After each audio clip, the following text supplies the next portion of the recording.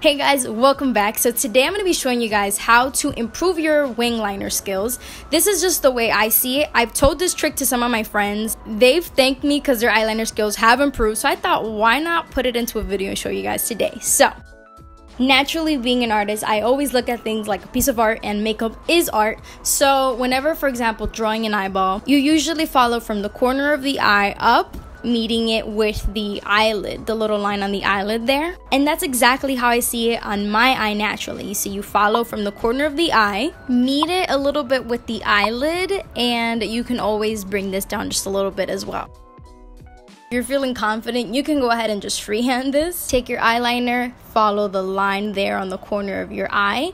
And I always tilt my head up and have the mirror kind of below me so I can see the angle a little better on how I want it to look. Try to fit it to your eye shape. I know monolids are a little different, so try to find, once you have the corner of your eye, try to find what fits your eye shape, meeting it a little bit with that fold on where the eyelid is. Once you have the corner, that's it. The rest is easy. You just fill it in, and then you can follow that line into the rest of your eye to kind of match it in. I think the hardest part is really just the wing part. So here's another tip I've told people in real life. They've also thanked me for, and it is a bobby pin. If you'll take the bobby pin, you'll notice it fits perfectly on the corner of your eye, meeting up with the eyelid fold that I was talking about earlier. And it also looks like a wing liner. All you're gonna do is take your liquid liner. All you really need is where that little triangle meets, and you're gonna stamp it on. And it gives you a perfect guide to go ahead and continue the liner. So depending how you angle the bobby pin will also depend the angle, of course, of how your wing liner turns out to be.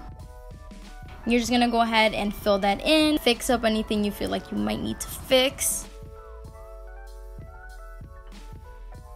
And I feel like the next important part is also talking about the product that you're using. A black liner pencil is just not gonna cut it. You need something with a nice sharp edge. For me, I have the Balm Cosmetics liquid liner and also the NYX liquid liner.